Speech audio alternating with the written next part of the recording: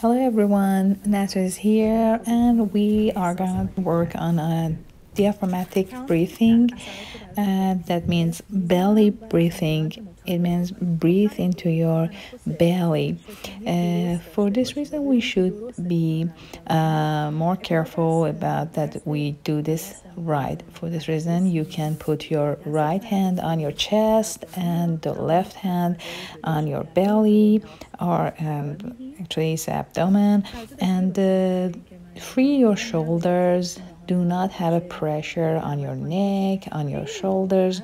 Just relax a little bit and use your hands to control, to do not, and practice on to do not rise your shoulders or your chest whenever you are deeply breathing.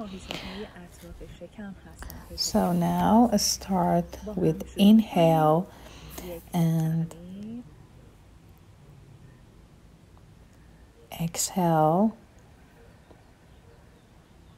Do this slowly and gently. Inhale and exhale. Inhale and exhale.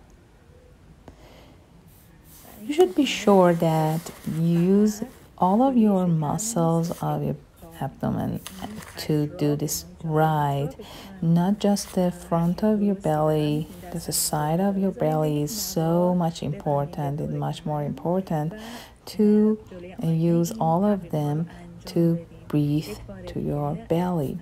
So do this again. Inhale and exhale. Inhale deeply and exhale. You can do this practice 5 to 10 minutes, 3 to 4 times a day. And each time you can use gap. It means that you can hold your breath between inhale and exhale each time. And this is so much important. As you see, inhale, hold your breath, and exhale. You can count on 5 in each part. And you can do this actually on standing position, sitting, or lay down. But the most important part is to feel free and no pressure on your neck, on your back, and even whenever you lay down, you can use a pillow under your knees and a small pillow for your neck. The most important part is to feel much more relaxed on your body and no pressure. Please follow us on Instagram and YouTube. Thank you very much and breathe well.